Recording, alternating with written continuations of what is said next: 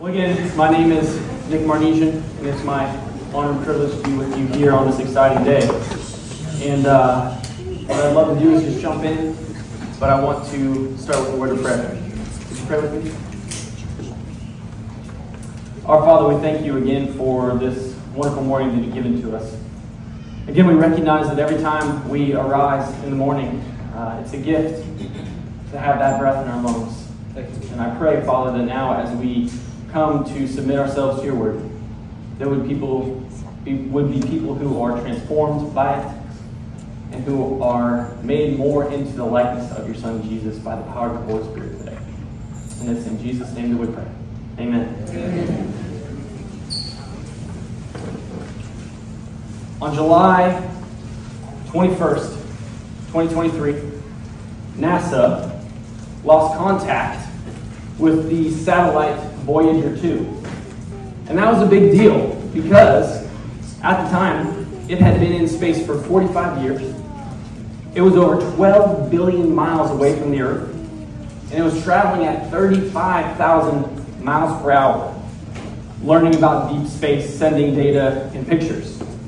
And so what happened was somebody within the NASA crew accidentally sent a wrong series of commands to the satellite that caused its antenna to point 2 degrees away from the Earth, thus losing direct contact with the spacecraft.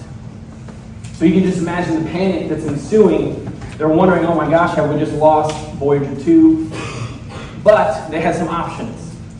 And they tried a number of different things, but they didn't reestablish contact with it until they sent out what they called a long-distance interstellar shout. It sounds real space sci-fi stuff here. They sent out this shout on August 4th, 2023, and that's when they were able to grab its attention and start the sending of data and receiving commands again. I'm sure the person who sent that wrong command was very happy that they reestablished a connection with him. I mean, they might have been fired anyways, who knows? The cool thing is, though, Voyager 2, it continues on its mission to this day, helping us explore the uncharted space that our glorious God created. Luckily, that wrong command wasn't the final word that the satellite received. Luckily, its mission continued when it reestablished contact and got the right command. Today, I want to remind us of what Jesus said to his disciples as his final words. And his final words are ones that you want to hear and hear well because they were a command to his disciples. And they're still a command to us. And I think the church, especially today, needs to be reminded of these words because, like the Voyager 2, we are far removed from our commander. Nearly 2,000 years removed in a much different culture as well. But despite our distance, we still need to cling to Jesus' commands. Last words are powerful. And I told you, last words are powerful. And the last time I preached with you, I told you about the right direction the church needs to go. In the direction of Jesus the Christ, the Son of the living God. Well, today I kind of want to piggyback off of that. And I want us to hear Jesus' words for us even now that dictate our own mission.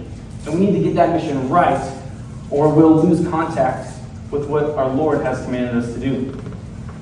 You know, there's been a lot of recent proposals as for what the church should do based on different challenges of the day.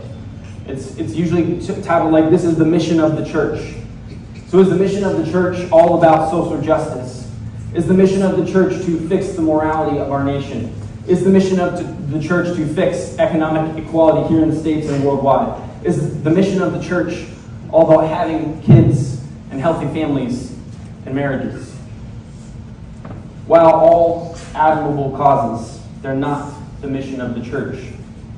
The mission of the church is simple, and it's so simple, in fact, that sometimes we can often overlook it and let it fall by the wayside.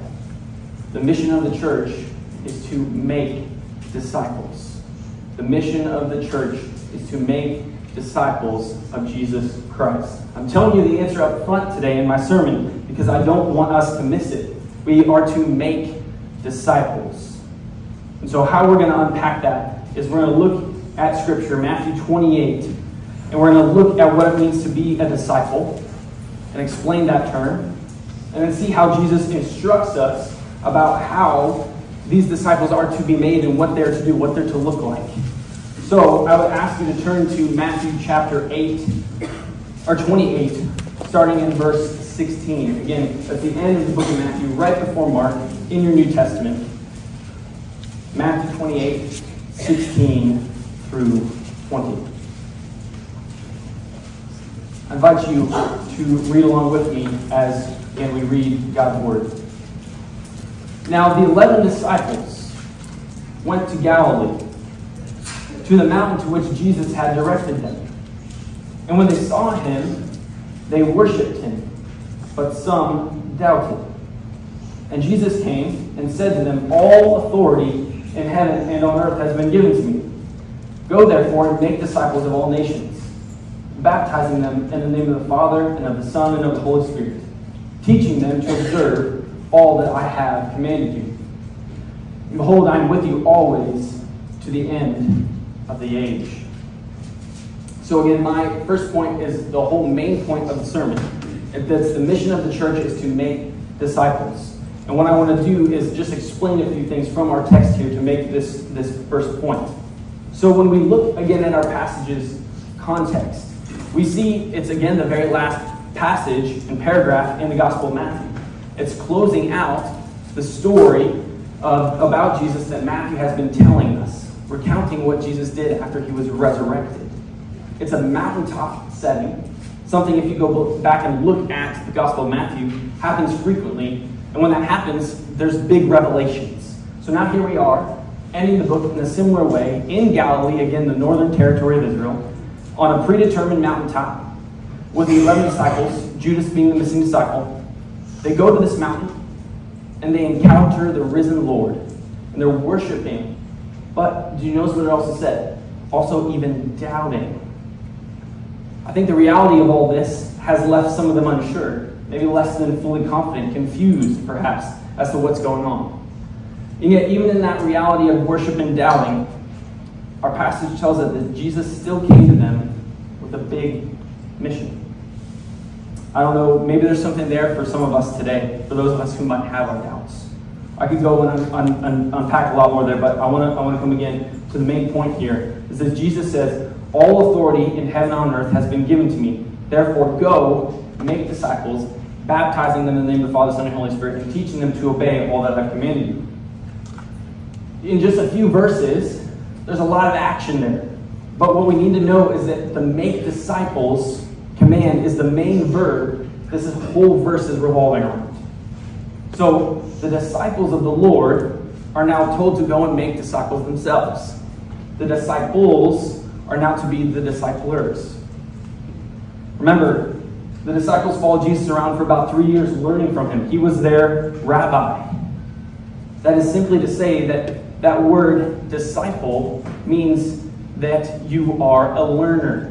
A disciple is a learner. You never graduate from learning about God. And in fact, that word disciple, and sometimes it can kind of become labeled as like Christianese. It's a word that we can toss around a lot. But we don't need to be confused by it. It's simply a learner. To be a disciple is to sit at the feet of Jesus and learn about him and from him. To be a disciple is to be a lifelong learner, someone who never graduates from the school of Christ. I want to give you an example of someone who I think is one of the best disciples and disciplers that I know of. He's a man in my current church. We'll call him Bob. And he's a man who's tall and slender, probably 6'3", twice my age and then some. We like to go on long walks together to talk about a whole host of things. And for every one step I take, he takes 2 or 3. So it's quite a workout walking with him.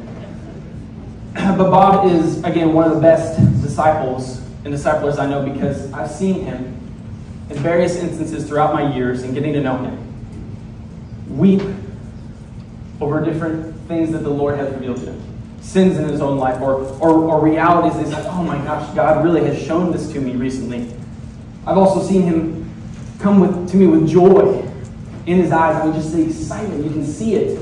when he tells me about something that he's been learning in a book he's reading, or in his prayer and Bible study in life. I've seen him disciple men in our church in incredible ways. He's done this book study, the Beautiful and Good Life, I believe it is called. And there's 3 books, and he's led a whole host of men through these books.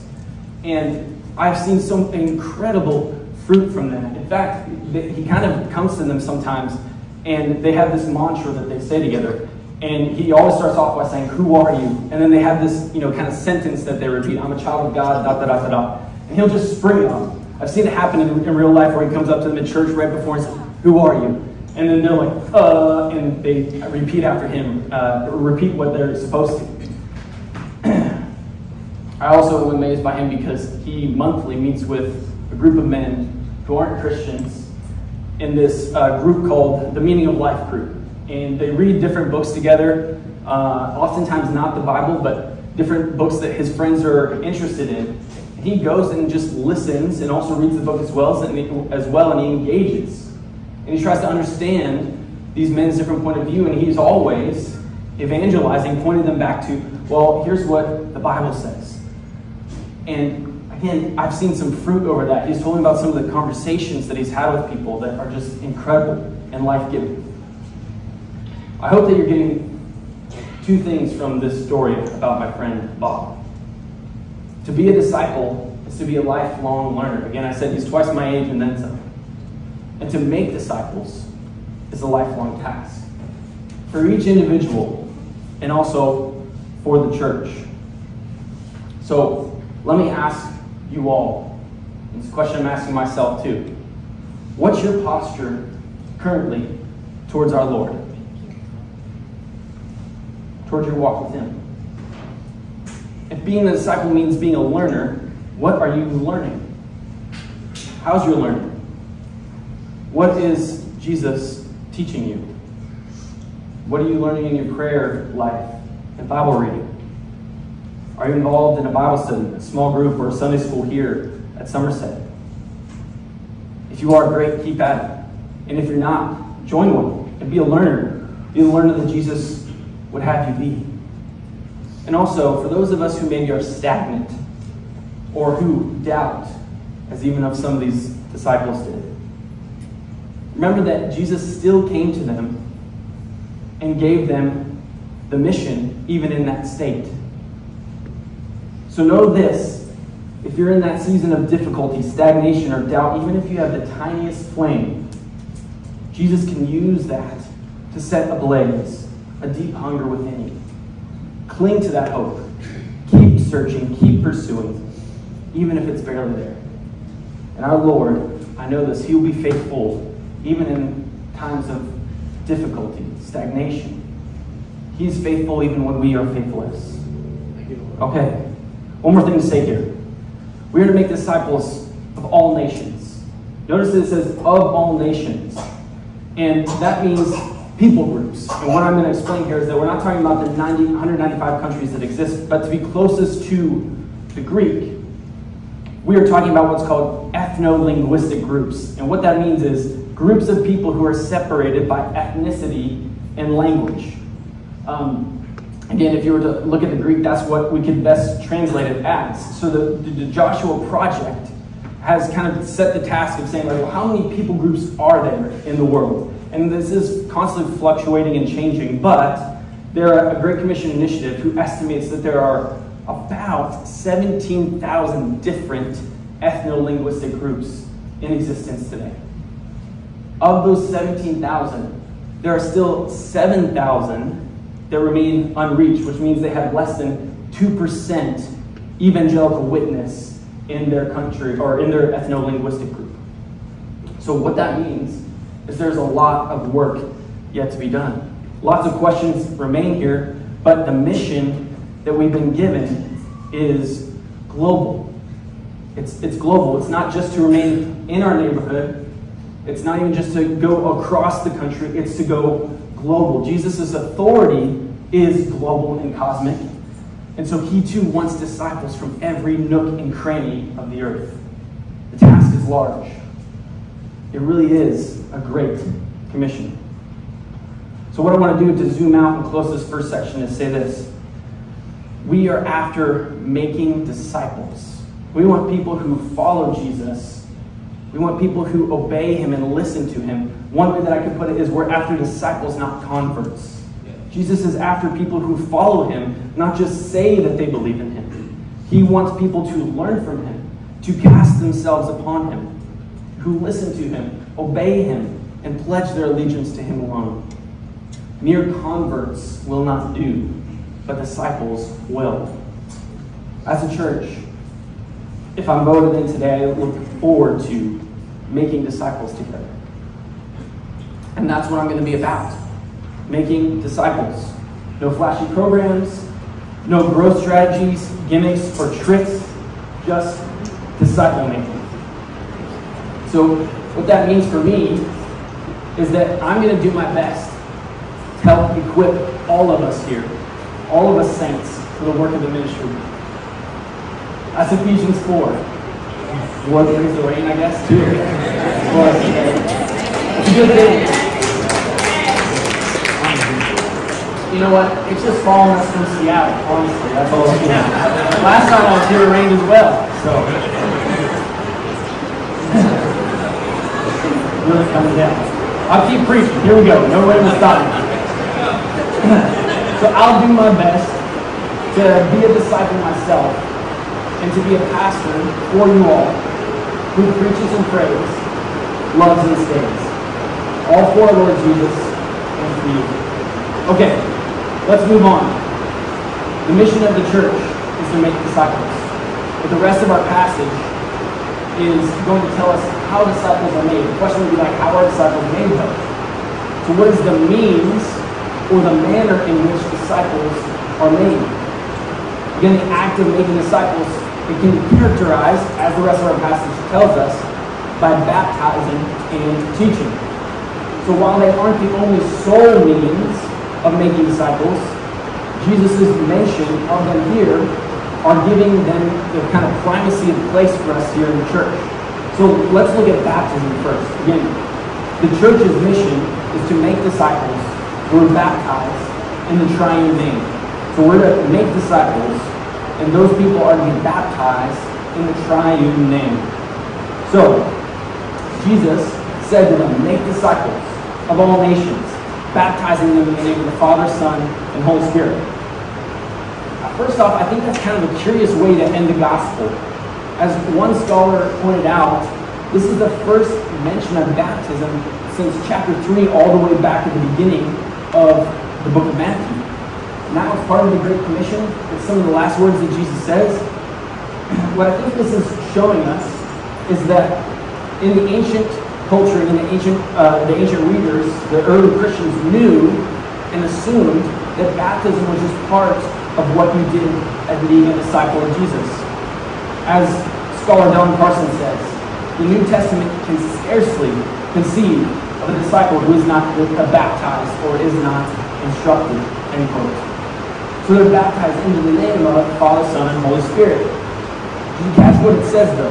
Into the name of, not names. I think it would more easily read names if we're talking about a distinction, but we're talking about unity and also difference within the persons. So we have the singular name in association with the plurality of persons. So this is one text that helps us give credence to our belief in the Trinity being God being one essence and three persons. But this is a little bit confusing, especially if you look in the book of Acts. People can be tripped up by this because we see in the book of Acts sometimes people are just baptized into the name of Jesus alone. So what are we going to make of that? Well, two things. Firstly, I don't think we are tied to a strict baptismal formula necessarily. And even though I side with how baptisms have been traditionally administered, I don't think that a baptism will be invalid if the formula, so to speak, is messed up, so long as it's not way off base. I mean, for instance, let me give you an example. In 2022, there was a Catholic priest in Arizona who was found to have made thousands of invalid baptisms over his career as a priest. He was off by one word. He said, We baptize you in the name of the Father, Son, and Holy Spirit. It says, I baptize you now in the name of the Father, Son, and Holy Spirit. I don't think we need to live in the fear of potentially missing one word and not getting it right. But we want to be as faithful to Scripture as possible. So I think we want to baptize in the name of the Father, Son, and Holy Spirit, but also we shouldn't be tripped up when we see in the name of Jesus as well. But to kind of build off of that, secondly, I think using the triune name, or just the name of Jesus, are nearly the same thing, because if we say in the name of Jesus, we know that Jesus is not saying in isolation, right? We know that he is the Christ, the Son of the living God. So anytime you begin to unpack to someone, well, who is Jesus, you begin to start talking about the Father, and eventually you get to the Holy Spirit. So whether we're using the name of the Father, Son, and Holy Spirit, or just the name of Jesus, we are still declaring that we are baptized into the allegiance of our unique God. We declare in our baptisms that we now belong to him, and we get to participate in some incredible way the story of God.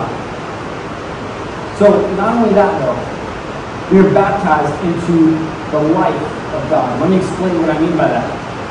What I mean by that is that when we declare that we're baptized into the name of the Father, Son, and Holy Spirit, we are saying that when one person of the Godhead moves, they all move together in unison. It's on our behalf.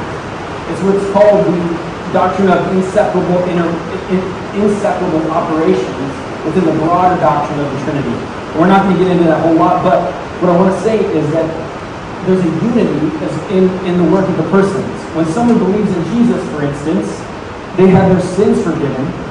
And again, when they believe and repent of their ways, their sins are forgiven and become children of God the Father, because the Father has chosen to reconcile himself to them because of the Son's sacrifice. And then the washing and the renewal and the regeneration of the Holy Spirit has taken place. So when God moves, he does so in the unity of the three persons, the Father, Son, and Holy Spirit. We can say a lot more of that, but I want to move on and sum up here the second point. We are baptized, and when we do that, it tells the story of God and what he's done for us. And that's why I think it's mentioned here, and that's why we do it as a church still to this day. I mean, it's in the name, Somerset Baptist Church. It's not about some ritual. It's about declaring that God has acted on our behalf. It's about saying that God has acted in history for us. He did not out of obligation, but out of sheer love and grace for us. So what I want to do is encourage you, if you have been baptized, look back on that day as a great memorial of what God was doing in your life up until then. And know that he is still, even now, working on your behalf. Even now, all the more, he is for you, not against you. I look back on the day that I was baptized with great fondness. I remember still, it was a Youngstown Baptist Church in Youngstown, Ohio, and we had so many people getting baptized that day. We had little kiddie pools filled up all across the parking lot. And there was a section where the teens were getting baptized, and adults and little kids, and it was really cool because one of my best friends, he also got baptized that day. And so I look back on that and say, leading up to it, and especially in my kind of conversion at church camp prior to this, I think, man, God, you were just preparing all these things for me.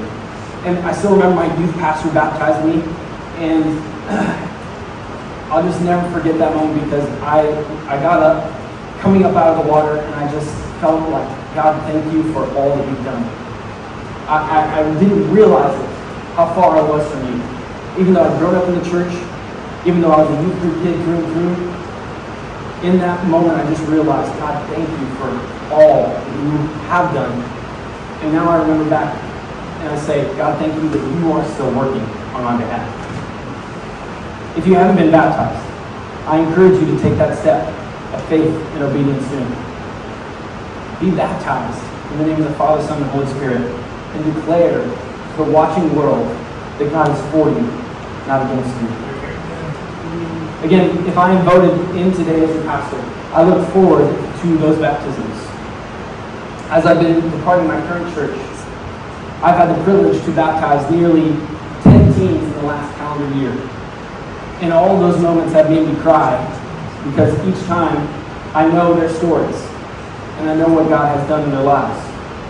And I look forward to doing that with you too. So as the church, part of our task is to baptize people in the triune name. We're going to head to our last point, and it's this, that we are to teach them. Again, if you're taking notes, the church's mission is to make disciples who baptize in the triune name and who are taught, but specifically they're taught to obey. We're not just taught not to teach anything. No, we are to teach them to observe all that Jesus commanded. So what does that mean though?